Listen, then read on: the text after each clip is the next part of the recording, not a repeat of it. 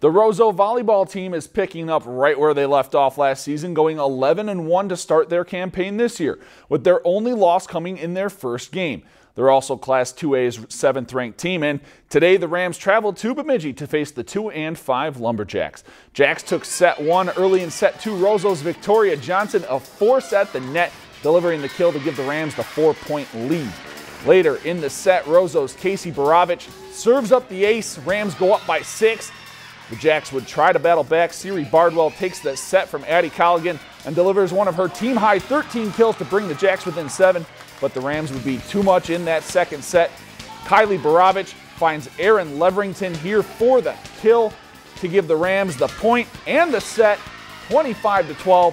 Roseau squeaks one out, though, 3-2 over Bemidji. If you've enjoyed this segment of Lakeland News, please consider making a tax-deductible contribution to Lakeland Public Television.